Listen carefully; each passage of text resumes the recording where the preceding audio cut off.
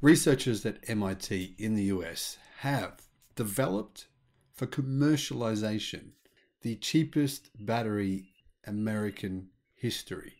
Seriously, this thing is so cheap, it makes energy storage an absolute no-brainer. Hello, my friends. Welcome to the channel. I'm the Electric Viking. Great to see you. This battery technology's got me absolutely fascinated. On this channel over the past year and a half, we have looked at many different types of battery chemistries and many different types of technologies. However, this one really stands out for some fascinating reasons. Researchers based out of MIT in the United States say they've invented a new kind of battery for energy storage.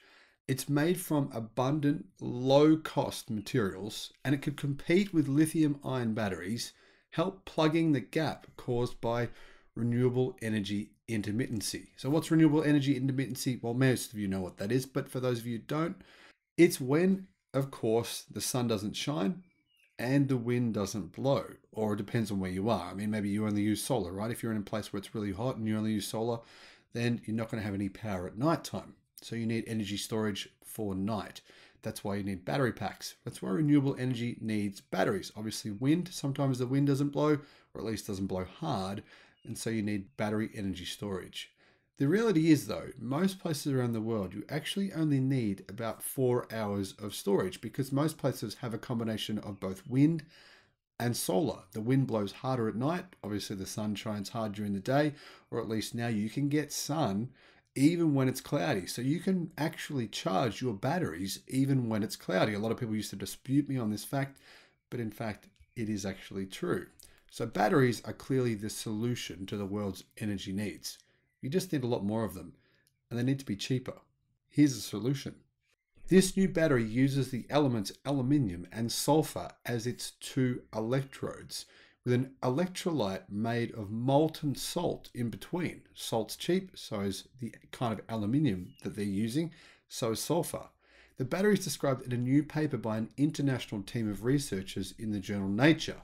I wanted to invent something that was better, much better than lithium-ion batteries for small-scale stationary storage, and ultimately for electric vehicles as well, explained Professor Donald Sadoway, Professor Emeritus of Materials Chemistry at MIT.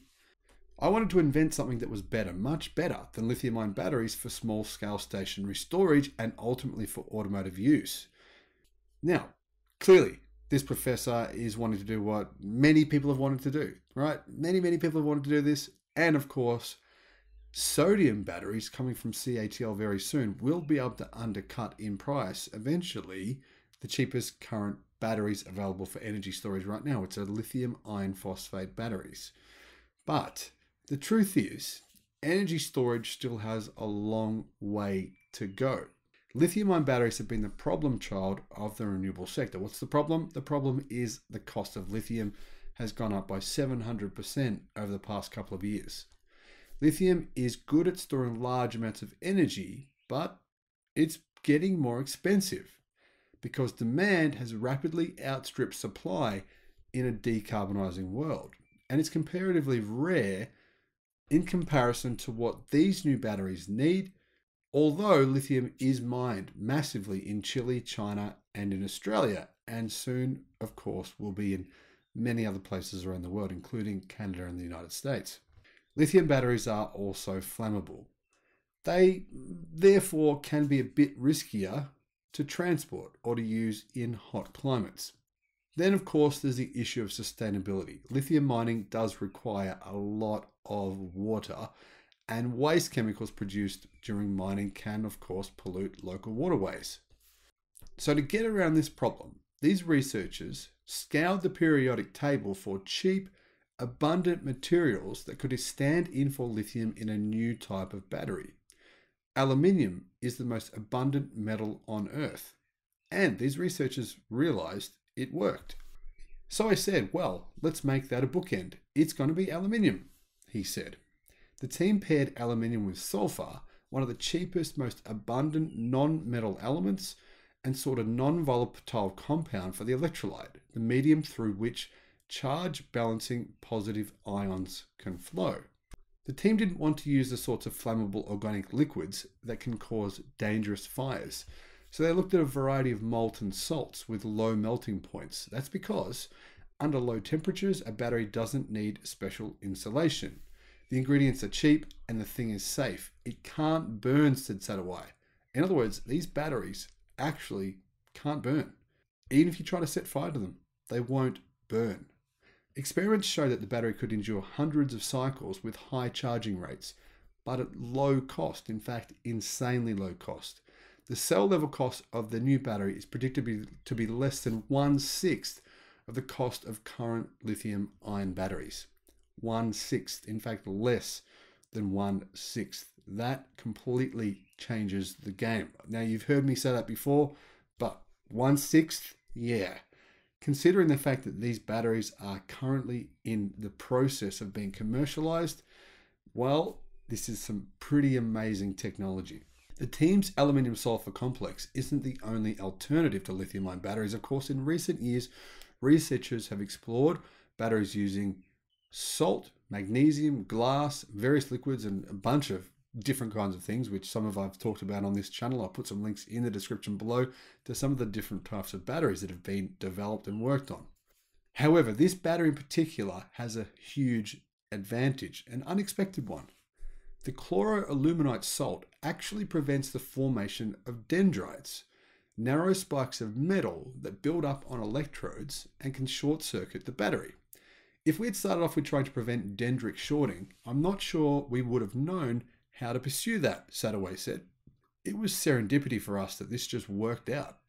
According to the team at MIT, this new style of battery, small and low risk, is ideal for powering a single home, small to medium-sized businesses, or an electric vehicle charging station, but wouldn't be ideal for large businesses or large installations.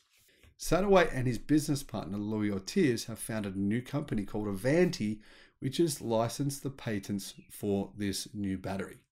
This is a US-made product, and the battery was discovered by US researchers. Frankly, it has insane potential to fully change the energy storage market. Maybe even one day, vehicles, who knows? Maybe this technology can one day be used for EVs as well, I'm not sure.